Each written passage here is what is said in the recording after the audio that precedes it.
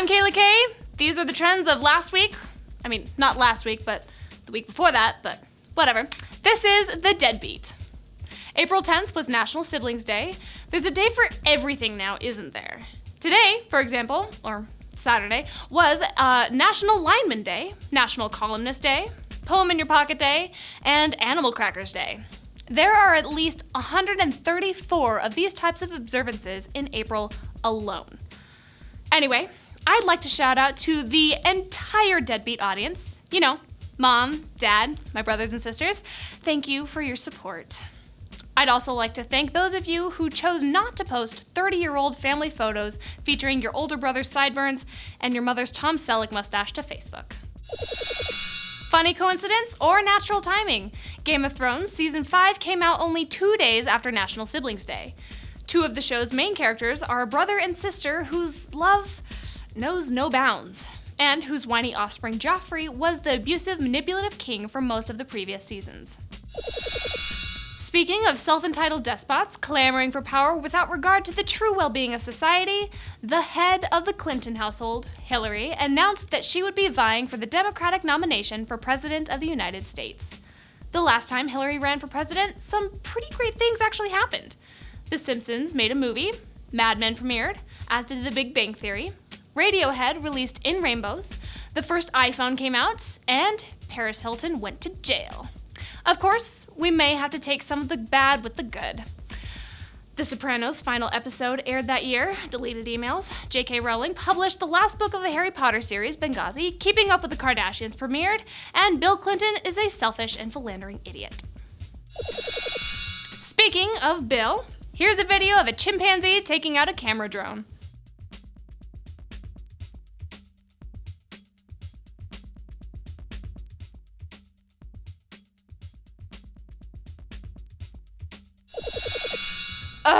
There really is a day for everything. April 15th was Tax Day. Oh, wait, that's actually a thing. That's right. Anyone who actually pays taxes had to have them filed by then, just like last year and the year before that. By the way, if the feds took out $3 grand over the course of the year in taxes and then you filed and received $4,500 back, you didn't actually pay any taxes. You're on welfare. Marco Rubio has announced his bid for the Republican nomination. His tax plan changes the tax rates to 15% and 35% and all but abolishes the IRS. Can you say no more Lost Lowest Learner emails? Better yet, can you say no more Lost Lowest Learner emails 5 times fast? Hip-hop artist Drake collaborated with Madonna and apparently did not approve of their mashup. Drake seemed surprised and a bit sickly after the 57-year-old queen of pop, I'm sorry, can we please start calling her the grandmother of pop? Blessed him right on the mouth on stage at Coachella 2015 without his permission. I wonder what Madonna was thinking during this whole thing. Just start voguing, old girl, just start voguing. Yeah, buddy, I sometimes gross myself out too. Wow. I've never seen someone get so sick so soon after a makeout with me. Let's go get tested together. Nobody minded my kisses before, and I've done lots of kissing. Lots and lots and lots of kissing. Lots and lots and lots and lots and lots and lots. I'll bet Drake probably knew just what she was up to the night before. Drake later apologized for his reaction to being mouth raped. Jemima Kirk of HBO's show Girls disclosed in an interview that she had an abortion years ago and isn't sorry. It sounded like the most difficult part of the ordeal for her was finding the money to pay for her anesthesia, and that she intended on allowing chaos into her life.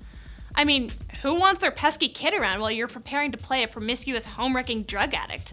Not me. I want to see Lena Dunham throwing a proper director's fit on set. Cut, cut, cut. Jemima! Your dumb baby's getting into the cocaine again. How do you expect me to deliver this classy production with you always changing diapers and stuff? Didn't you watch my birth control commercial? You never watched it, did you? All right, fine. Let's try the scene where you lie about sleeping with your best friend's husband again without your freaking baby crying this time, please. What do you do when you decide to keep your baby after taking RU-486? You know, the abortion pill? It's possible that taking progesterone after taking mifepristone will reverse the effects of the abortifacient. What about the side effects? The American Association of Pro-Life Obstetricians stated, as of March 31st, 89 babies have been born, and dozens more unborn babies are alive following progesterone reversal of mifepristone. Only one minor birthmark has occurred in this group thus far, and it doesn't appear to be related to either drug. More than 200 physicians are a part of the national network providing this service to women. Hashtag Bring Back Our Girls made a major appearance on social media this week since it's the 1-year anniversary of the kidnapping of at least 200 girls by Boko Haram in Chibok. Let it serve as a reminder, especially since they're still missing, and it's believed that over 2,000 people have been abducted by Boko Haram in the years since. News like Boko Haram's abductions and ISIS sweeping across the Middle East executing anyone that disagrees with them makes Madonna, Game of Thrones, and most of our pop culture trends seem very small and extremely worthless.